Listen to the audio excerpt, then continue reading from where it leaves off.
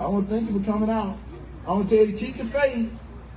Oh, you ever watch a stupid movie late at night, hoping it's going to get better, don't get better, but you keep watching it anyway? Because the other night I was watching this movie. I was watching this movie called Fright Night, Freak Night, or some type of night, but it was about vampires. I don't know if you know vampires are cool people or they not, but I'm going to tell you something that I found out. A werewolf can kill a vampire. Did you know that? I never knew that, so I didn't want to be a vampire anymore. I wanted to be a werewolf. So I'm watching my TV.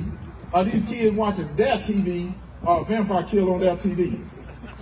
So you know it's kind of stupid, but I'm still watching though. So they win this contest to bring this actor. Now y'all got to stay with me.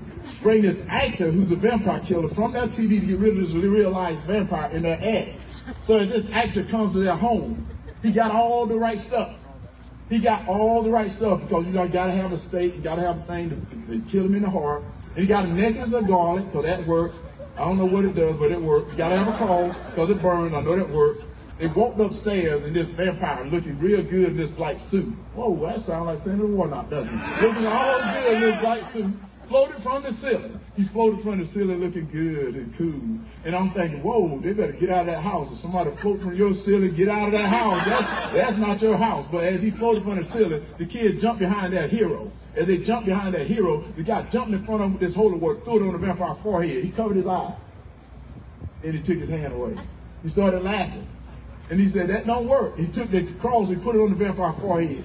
And the vampire didn't even do anything. He said, that don't work. And that's the way it is in our life. It doesn't work unless you got faith. It is time for us to have faith. You got to have faith in our fellow brother. You got to have faith in this country. You got to have faith in the elected officials. And right now, that's the reason I'm here.